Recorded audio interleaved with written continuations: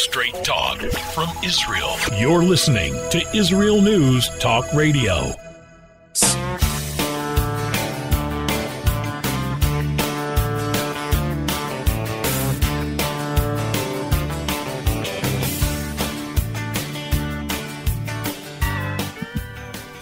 Welcome to Returning Home. I'm your host, Natalie, speaking to you live from my home in Susia in the beautiful Hebron Hills. Today is the last day before we begin really getting down to Pesach. And most of us over here are deep in elbow grease. I've been cleaning my kitchen and oven cleaner. The smell of oven cleaner is overpowering. And, you know, it's kind of satisfying cleaning away all that dirt, all that grime, and starting new, getting down to just basic, you know, and doing basic house cleaning. It's kind of nice to put the phone down and disconnect from the world a little bit. It's been a tough, busy, very emotional time here in Israel. We had elections just 2 days ago, and it doesn't look like anything really came out of that. People are already talking about a fifth election, and it doesn't look like much will change. And change is good. Change is healthy, and everybody needs change. I had people who write into the show telling me how hard it is to move to Israel and how they've always wanted to move to Israel, but they have this that is keeping them back, and that is keeping them back. And they can't do it because this, and they can't do it because of that. And I've had people even say, Natalie, you tell us to just come, but we can't all just come. But really, you can. And if you set your mind to anything, you can do it. And you can't overthink it. And you can't look at the obstacles. I mean, I know it's not a very good comparison, but I'm a terrible, terrible house cleaner. Okay? I mean, I waited to the last possible minute to clean my kitchen. But I did it. Okay? And I put everything aside. I put my phone away. And I just did it. And if you want to come to Israel, just do it. Pack up your stuff. Call Nefesh B'Nefesh. Fill out the papers. And just come. And one foot in front of the other. Make your arrangements. Don't plan ahead. Don't worry so much. Don't look at crossing every T and dotting every I. You know, sometimes you have to have a leap of faith. You take that leap. You get here. And then you figure it out as you go along. And once you get here, it's a lot easier because you're here already. You're already here.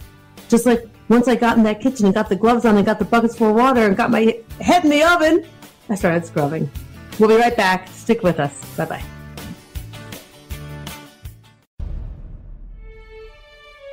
Israel is located in one of the most volatile areas in the world. Israel is an island of stability in a sea of war and unrest. In the midst of this turmoil, Israel stands out as a beacon of order and human progress. Each week we update you on what's happening in this, the Jewish state, a true light unto the nations. This is Jay Shapiro. Join me every Thursday on Israel News Talk Radio.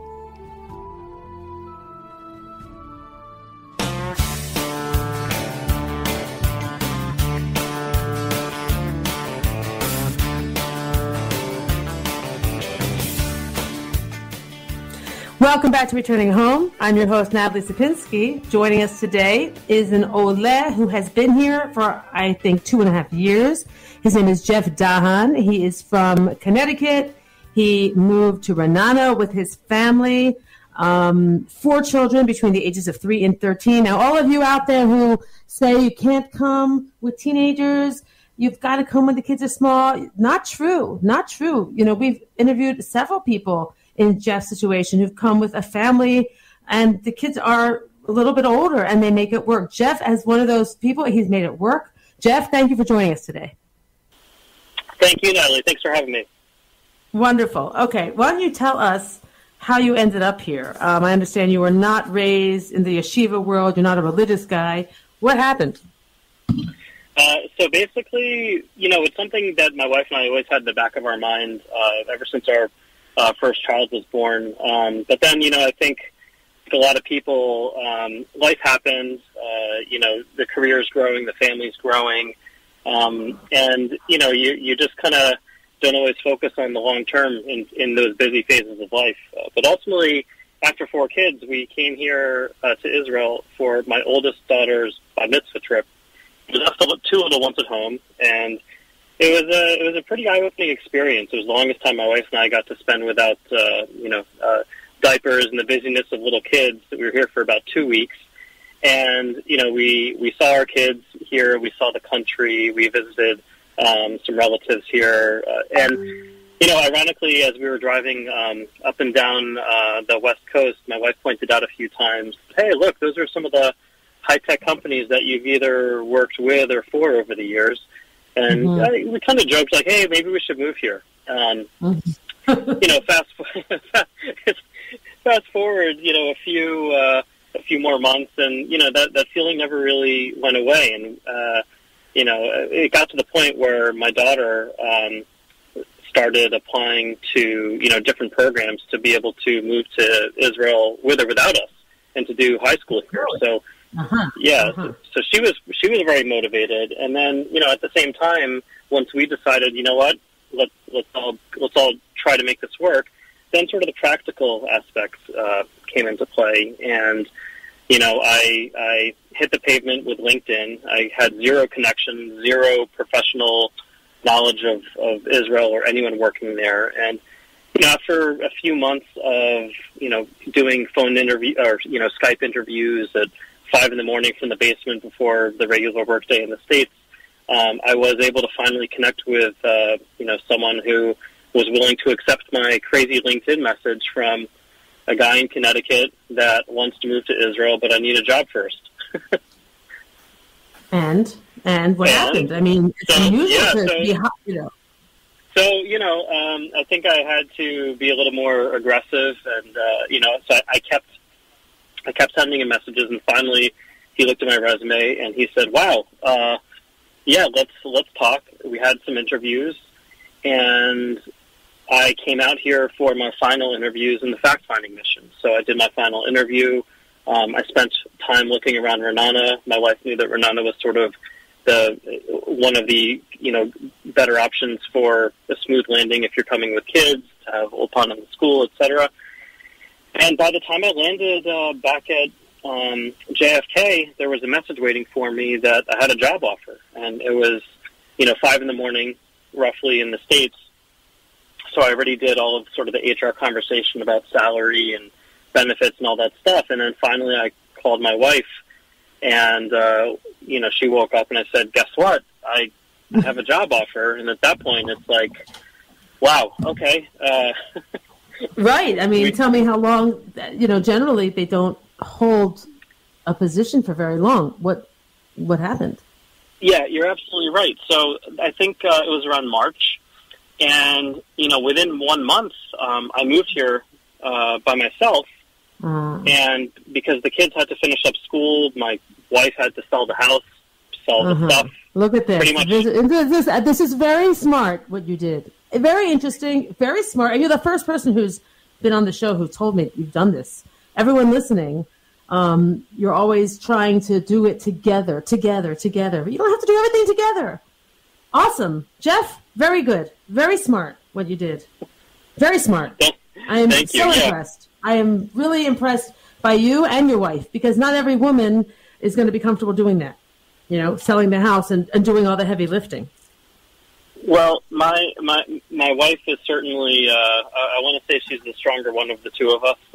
Her name is Dorit. She's always been extremely strong, independent, confident, and, when she sets her mind to something, she makes it happen. And so she had no problem. I mean, it's not that it was easy, but basically she's like, "Look, we want to do this." She has the 4 kids to take care of. She had to, pretty much unload everything from the house, go to... I know what she had to do, because we did it. Everyone who moved to Israel did what she did. It's a big job. It's a move. Look, a move everywhere is hard. A move from New York City probably to the 5 towns is hard. So every move is hard, especially when you have 4 kids, because you already have a life. It's hard. Yeah. Moving to a different country is just that much harder. And kol hakavod for her and for both of you for making it happen the way you did. and nothing held you back. That's what people need to hear. Every obstacle that comes up, just knock it down and keep going, because there's going to be obstacles, all along our lives. Good for you. I'm very, very, very impressed. I did not know that part of your story. You didn't tell me that when we spoke the first time. Okay. Thank you. Okay, so you land. So you land first, and then so you had to, I guess, set up your own little single guy life for a little while, which is probably easy. And then Irit came with the kids, right? Yes. So in August, Dorit made Aliyah with the kids, and it was a beautiful thing. It was a chartered flight. We saw the plane land. They unloaded. I think it was a Terminal 1, and big ceremony, pre-COVID, of course. And it was incredible. And, we had some of our dear friends that had been helping me while I was here to just get situated, and they were there with us at 5 in the morning, 6 in the morning, and it was a really special. It was a very special time to begin this new chapter here. Right. Okay. So tell us about that a little bit. What was it like? Your children. I have written down here in my notes that they're between the ages of 3 and 13, but that was then, right? Yeah. Okay. Yeah. So you had some little ones and you had some big ones. You had to get them in school. You had to get them up and running. Tell me how that went for you. So it definitely took a lot of planning. We found the right schools, and when I say we, I mean my wife. And she speaks. She's basically fluent in Hebrew at this point, but she knew a tremendous amount coming here. So she was kind of our anchor to handle all of the logistics around getting them enrolled in school, ensuring that we had, extra tutoring for them above and beyond the Ulpan and the schools. And, it was certainly a challenge, but I want to say that we were talking about this for months when we were back in the States, and the kids were already on board and excited. I can't really recall any memories when any of us were thinking that, oh, what did we do? Why did we do this? It's just been really, it's amazing because we really all came together for it, and you have to with something like this. But sure, no, I mean at this point they're all bilingual. The children they're excelling in school. They have their friends. Of course, we still have very close connections to people back in the States, thanks to technology. But overall, it's I'm very happy for them, and I'm super excited for their future here. Yeah, that's a great attitude you have. You're not telling us the real thing, but really what you did was you made it a family adventure. And when you do it like that, it works because everyone's in it together. You're pulling for each other. You're a team, and it's exciting. And you did it at a great time. I love this story. I love it when people come and they kind of overcome the odds. I just, so many people, even still today, they say, come when your kids are young, come when your kids are young. But not everybody can, for whatever reason. And it can still work when your kids are teens. It can still work because happy mommy, happy baby, right? And, you guys are the leaders. And even though Israel is for children, and it is true that the kids, like you just told me yourself, your daughter was looking at programs, and then you guys made the decision. You're still the parents. You still lead. They still look up to you.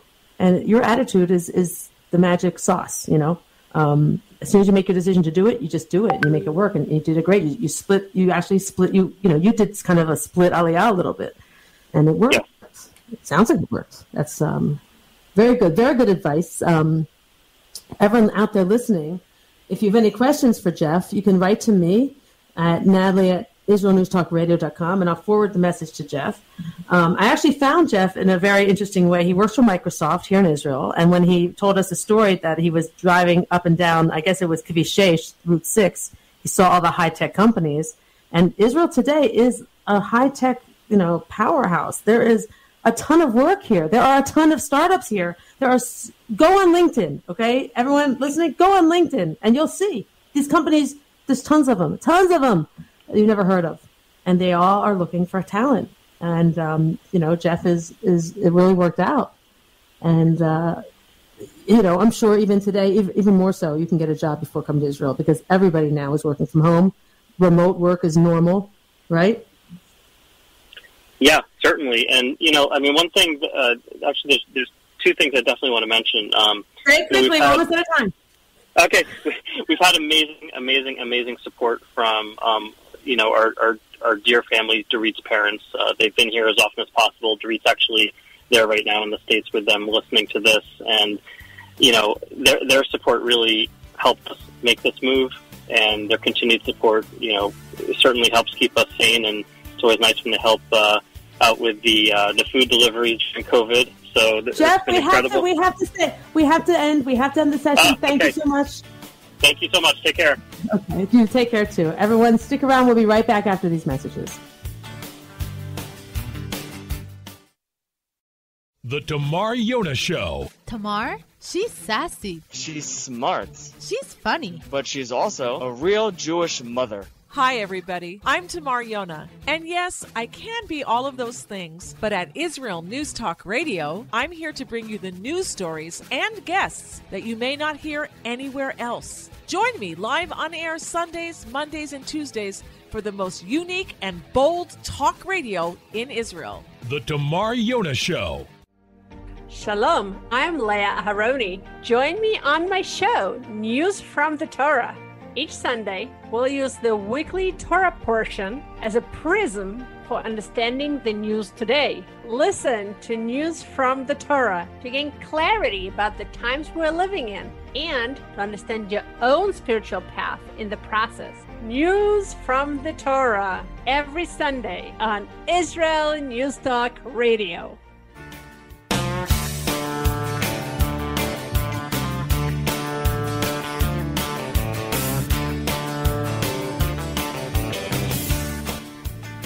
Welcome back to Returning Home. I'm your host, Natalie Sapinski. That was amazing talking to Jeff about his story. I love stories like that. Just all good, all positive. We have another one now with Aleeza Bracha Ben Shalom, who arrived to Israel, I think 3 weeks ago with her family, a bunch of kids, I think 4 kids, 5 kids, same thing, same story, all positive, family adventure.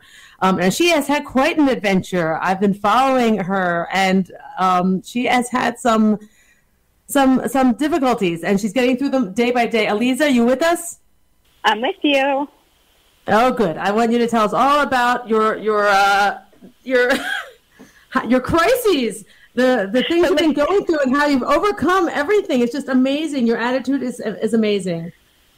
Okay, so our latest adventures, we went from our temporary house that friends loaned us while we were waiting for our lift to arrive, and we were transitioning to our new house. But just before we left, so that we shouldn't get, too comfortable or think that things are too easy, there was like a water leak in the whole building that we were staying in, and so they shut off the water. So okay. When I say shut off the water, I mean, no, it was on election day in Israel, and so nobody works, so there's nobody to come out and repair it, and it was like no sink water, no drinking water, no flushing toilets. Right. Now, let me ask you, though, did they warn you of this? So we saw this leak, and then I think my husband spoke to some of the people, and they said, okay, we're leaving the water on for, another 15 minutes, and then we're going to shut it off. And now that was a good heads up, but I didn't know that meant find every bucket and large container and pot and pan and everything to fill so that you could use that's it what it means. Yes, I didn't know that. We're not Israeli. Well, we're Israeli now, but okay, that's what it means. Okay. Yeah, that's what it means. And normally they said the water comes on within a few hours, but because of election day, it didn't come on until after we left the following day. So they actually were very wonderful. They turned it on for us. They're like, okay, we're going to give you 15 minutes from now because you didn't know about that, and they turned it back on for us. We filled pots and pans. I filled the bathtub. Right. I was like, at least I could grab water from there. Right. That's what you got to do. That's right. Bottles, and bottles. Yeah. So it worked. So that was the first adventure, and then we left our. Well, okay, you're skipping a whole adventure. So we haven't spoken to you for 2 weeks. The last time we spoke, I believe you were in your COVID hotel. Okay. Oh my gosh. Okay. Yeah. So I know you were planning to move to Pardes Chana. And because you had a friend there, and I love how you tell me all your criteria to live in somewhere was just you needed one friend. So you found one friend. You had one friend in Pardes Chana. That's where you're going to live. You had found a house before you moved to Israel, I believe. Correct? Yes. Okay. So tell us. Yeah. So that house was not beshert for us. That was not our soulmate house. It was. So what does that mean? Tell us what happened. Yeah, it was left in some pretty rough condition, and the tracim, which are like the shades Curtains, and blinds, but like the heavy, but they're like the heavy duty metal ones. Yeah. Those were broken and down. You couldn't operate them. The house was in pretty bad disrepair, and we walked in and we had like a little bit of shock when we were like, yay, we're going to check out our home before we move in. Let's go see it. We walk in the front yard. We're like, oh, it's so cute. It's so wonderful. We opened the door. The door you could hardly open because it was kind of swollen and scraping against the bottom. You had to like really give it a good, oomph to open it. We come in and we just had shock. And I don't know. I guess for me, when I went into shock, I just was looking and I wasn't speaking. I was in my head. I was trying to figure out what we're going to do. The other piece of it, because really, you could clean a house, you can hire cleaners, and for a little bit of money, you could put it back into shape. You could hopefully ask the landlord to fix those shutters, let them put them up, and, you could do that. But when we looked around, the space and the size and everything that we had a general idea of the size, but it wasn't really realistic there's 7 of us, including all of the kids, and we also have a puppy. So it wasn't really a realistic space, and I work from home, and my husband works from home. So we needed an office space. Yeah, we needed a convertible space. And Go ahead. No, and we also have lots and lots of guests. So we brought 14 mattresses with us because we planned to have double mattresses. Every place that we had a mattress, we were going to have double, so that you could always pull one off and have a friend come stay over, so that we could have a whole family or anything that we needed. And it wasn't only going to not fit friends, it wasn't even going to fit really all of our stuff and everything that we brought in order to, live according to what we wanted to, the standards and the comfort of what we wanted. Okay. I have to ask you, and I know everyone listening is going to think this also, but how did this happen? So we needed a place, and we looked online, we asked around, and we were told there's nothing in the area that's available for rent. Like that, it's not rentals happen over the summer, you're moving in the winter, and there's nothing available. So we kept asking around, and we got, through word of mouth, a place that somebody was going to vacate in the middle of the winter. And by me, it almost didn't matter what we got, because I needed a place that we could put, like, where are you moving? Oh, you're moving to Partisana. What's your address? I had to give moving I had to give everybody needed something. I get it. I needed something.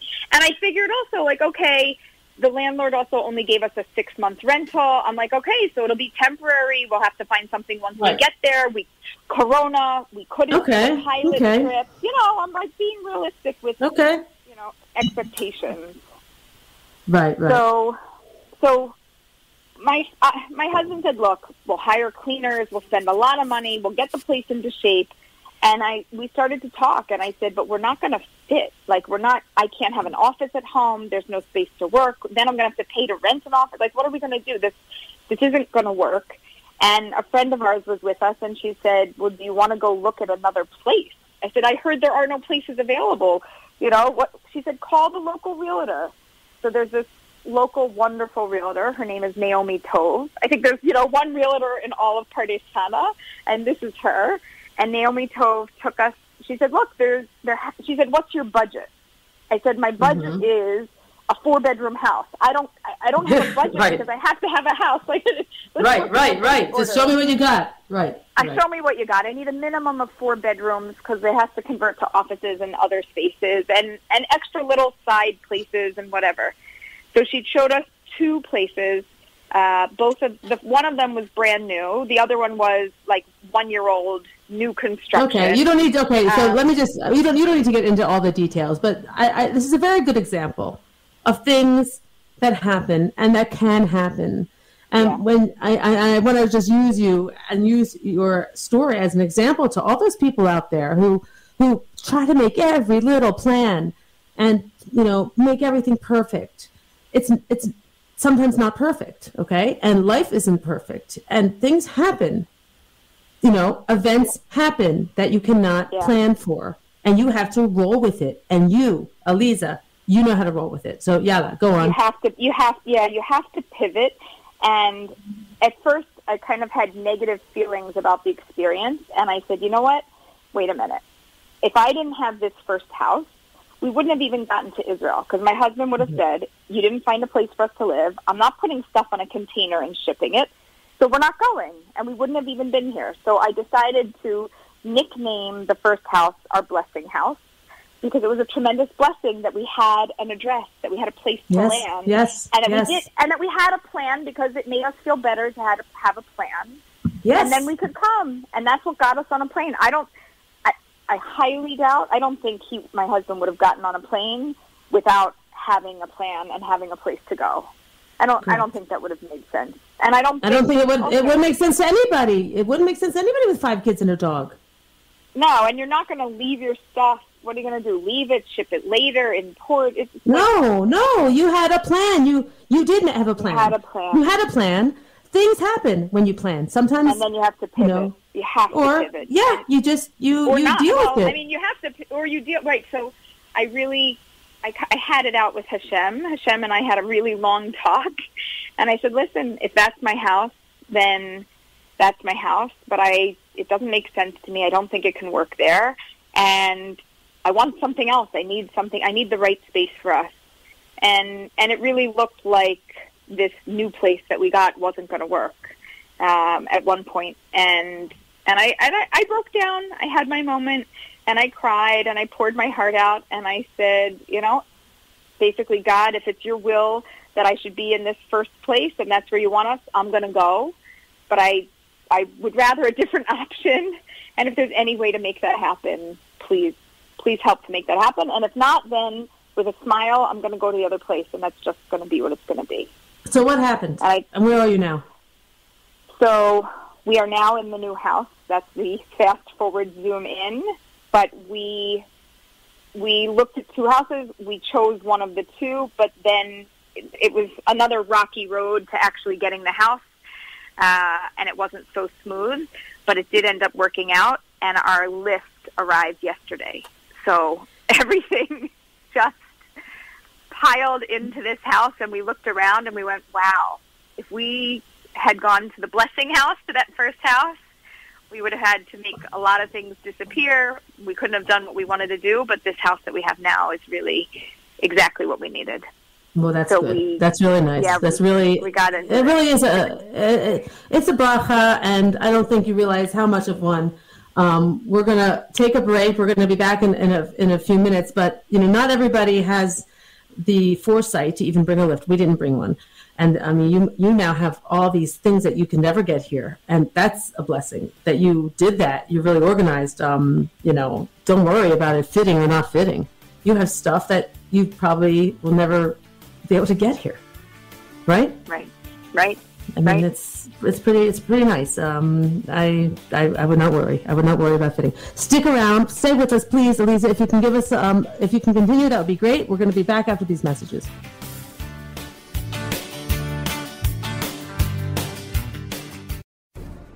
In a time where feelings have become fact, where rational thought and common sense has disappeared, one man stands above it all.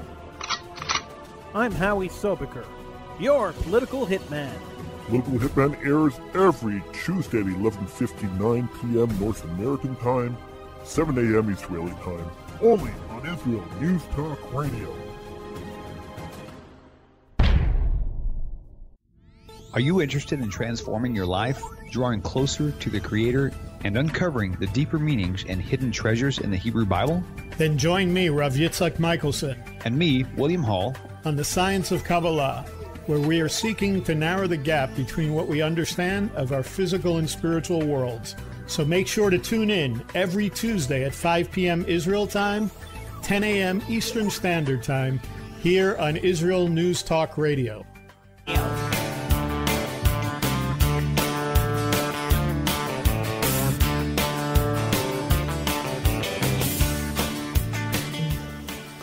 Welcome back to Returning Home. I'm your host, Natalie Sapinski. We are continuing our talk with Aleeza Bracha, who has just told us her adventure with losing her, what is it you call it, your Bracha house, your blessing house, and moving into your new home in Pardes Chana with your lift arriving. Now, that's really a Bracha. Also, since it's right before Pesach, do you even have to clean if it's such a new house? No, we just need to put all of our food, any food or chametz that we have, just in one section, and make sure everything else is. There's nothing to clean. Well, that's the bracha. That is awesome. I was complaining before about how my hands are all wrinkly and our house smells like oven cleaner, and you don't have to worry about that. No, that's good timing. Really good timing. Perfect. My husband went shopping with a friend, and they're buying all the food, and we're prepping at their house because we also don't yet have any appliances. So that's another thing that's different about Israel and America. You rent a place, and it comes appliance free. There's no appliances. You have to buy your own appliances, and then if you move, you take them with you. Now, when you're talking about appliances, you're talking about like an oven and a refrigerator. Oven, refrigerator, microwave, washer, dryer, dishwasher, everything. That's right. That's right. It comes with nothing. So we have this lovely home, and we don't yet have a refrigerator. So we bought non-perishable foods and snacks, and the community here has been incredible. They have welcomed us in, and the children. There's a new neighbor friend. When I say new, I mean the one friend that we know in Pardes Chana introduced us to one new friend, and that new friend said, "Hi, we live nearby. Send your kids over. I'm making ziti for you. Nice. You guys are going to be unpacking. How about if the kids hang out at my house?"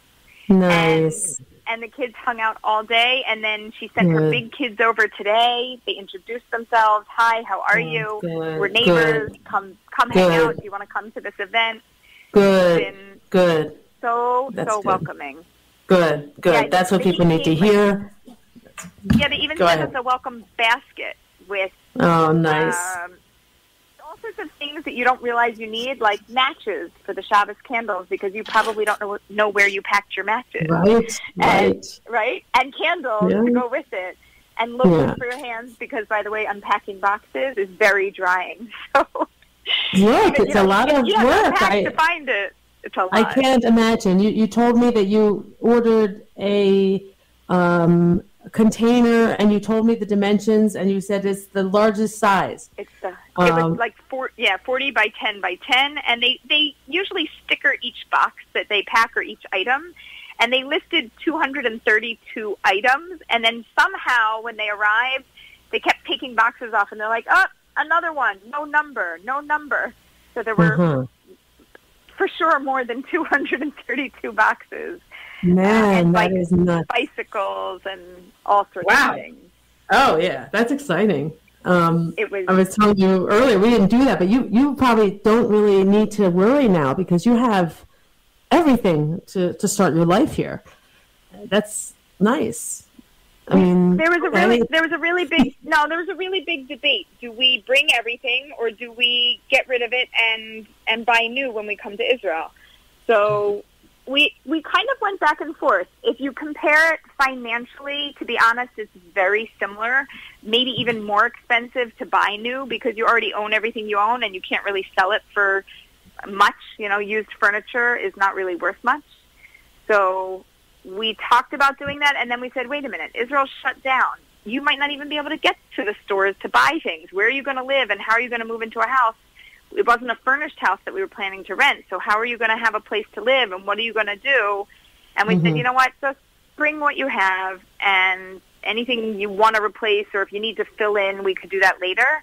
But it just, once we were bringing stuff, it was like, just bring anything you want. Just throw it in there, and you'll unpack your boxes, and you'll have your stuff ready to go. There won't be so much, the shopping and the getting and the it's awful. It never ends. It never ends. I have been here with my family. We've been here for 15 years, and there are things we just don't have. And we had, even if it had been from our parents, we had a couch, right, and two couches. Here, we can't even find a decent couch, for a decent price. It's annoying. But everyone makes their choice and their decision accordingly. And, you came with a family and we came with 2 little babies. So it was different. But good for you. And I'm sure it was a very big headache packing that stuff on the other side of the ocean. Very big. I don't envy you at all, but you did it, and you did it together, and it's good. You'll all remember this forever, right? For sure. Not something that you forget. And from the American side, I didn't realize this until we started looking for shipping companies. We called them and we said, okay, so we're going to pack the stuff. They said, no, we're going to pack your stuff. We said, what do you mean? They said, we're coming to your house and we're packing everything. Get rid of what you don't want, because if it's in your house, we're packing it. So we didn't actually have to pack the physical box, but you had to go through your entire house and, all those tchotchkes and the knickknacks and all those things you don't actually want or need that you have to get rid of. So you had to sort and get rid of everything you don't want. And then they pack the entire house other than that. And they come in for 2 days. They pack the house, they pack the truck, and they disappear with your stuff. Oh, my God. So that was really difficult. And my husband was amazing in terms of organization. So we had red tape. And the whole house, wherever there was red tape, the men knew, don't touch it, leave it in America, because we just hadn't had a chance to get rid of it. We had some rooms that were entirely marked off, like, just forget it. This is not for you. We're going to deal with this after you leave. And then everything else they packed. And so far we're unpacking things, and I think most of the things that are in there we wanted. And every once in a while I'm like, how did that get in here? That was in the no pile. That wasn't supposed to come. And now your children, did they help with this, or did they just did you get them out of the way when you were doing that packing or that sorting? In America? Yes. In America, we with their own stuff in their rooms, we said you can each take one stuffed animal, pick your favorite one. We're not bringing 75 stuffed animals or however many, every family has over the years. And we said, what toys do you actually play with? And I think our biggest toy collection was Legos, and we got rid of several bins of Legos, and somehow I thought we brought 1 bin of Legos. My plan was 1 box of Legos and we're good. I don't know. I already opened and found 2 large boxes of Legos. I don't know how they got in there. Well, that's smart. That's smart, because Legos are expensive here. Well, we're going to have a lot of Legos to share with our friends. That's all. Yes. They will appreciate it. That you don't see that here. I haven't seen any Legos. We never had them. We brought children's books. No, okay. My youngest is now 11. But when we came, we had books. All we brought were books and baby clothes. That's all. Yeah. We have 3 enormous bookshelves stuffed with books, and we have a friend that came over, and she's been unpacking for 2 days, just unpacking books. Yeah. Now they're unpacking. It's a job. It's a job, but it's great. It's Pesach time. You're starting a new life. It's exciting. It's really amazing. And talk about the freedom that comes with Pesach and this, from slavery to freedom, right? The heaviness and the weight of all of our things. And then you only bring what you want and you need to live, and everything else that, accumulates over the years we left behind. And there is a certain weight that's lifted. Yeah, and there's something to be said for people who do this debate. Do I bring or do we buy new? That also is freeing. Like I said, we didn't bring a lift, and I'm glad. I mean, we have enough junk accumulating here.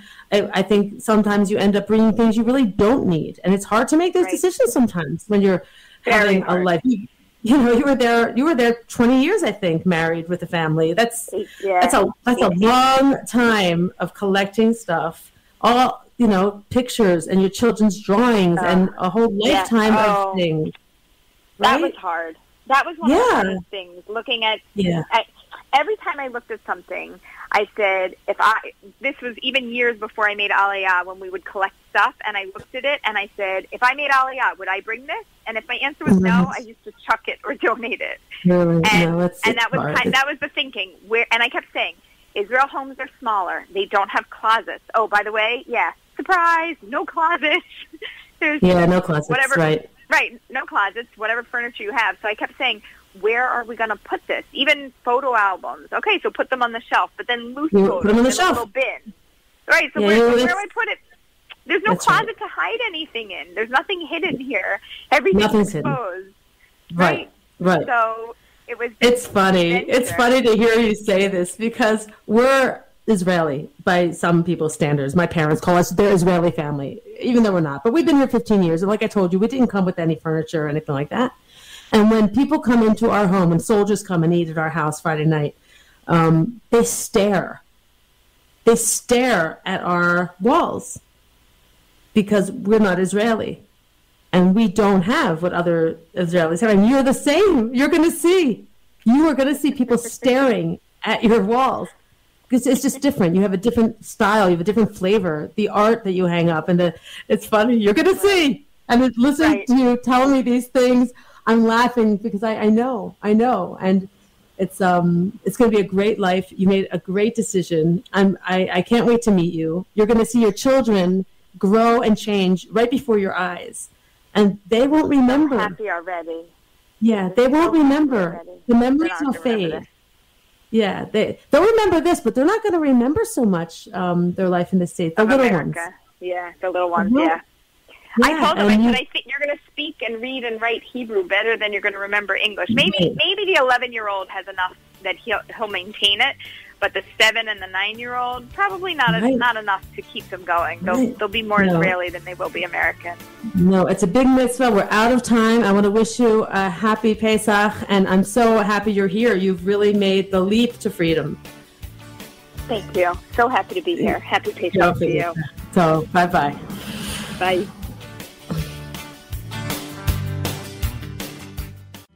Where can you get the inside news on Israel? At Israel News Talk Radio, we're dedicated to sharing Israel's inside story with the world by providing our listeners with news on Israeli politics, current affairs, and Israeli Jewish culture. The Israel News Talk Radio homepage also provides you, the listener, with useful information at your fingertips, with scrolling news headlines, weather, currency exchange, Shabbat candlelighting times, and so much more. Our radio programming is always accessible and on demand. We operate absolutely free of charge for everyone, everywhere. If you love what we do, partner with us now by becoming an Israel News Talk Radio supporter. With your support, you'll be inscribed on our Israel News Talk Radio Wall of Fame. There's nothing like us in the world. Be part of something great. Israel News Talk Radio. Straight talk from Israel. Howdy, this is Rita from League City, Texas, now living in Israel. And though my heart may have belonged to Texas, it now belongs to Israel and all the fantastic show hosts at Israel News Talk Radio. Hi, this is Michael Solomon from Kiryat Arba, Israel. And why do I love listening to Israel News Talk Radio? Because I love listening to the interesting interviews they do and their news reporting that most other media sources don't cover. Hey, this is Nicoleko from Malmö, Sweden. It gets pretty cold here in Sweden, so I love cuddling up with a warm cup of tea while I listen to Israel News Talk Radio. Hey everybody, this is Frank Morris from Tennessee. Me and my dog Buster really love listening to Israel News Talk Radio. You're listening to Israel News Talk Radio.